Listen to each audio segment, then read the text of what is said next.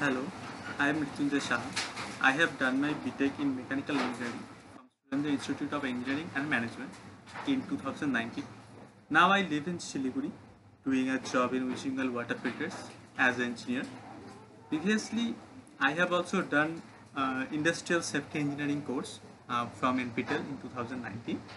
It helps me very much in my professional life because this course deals with study of possibilities of any mishaps or danger, and this is very important part in industry.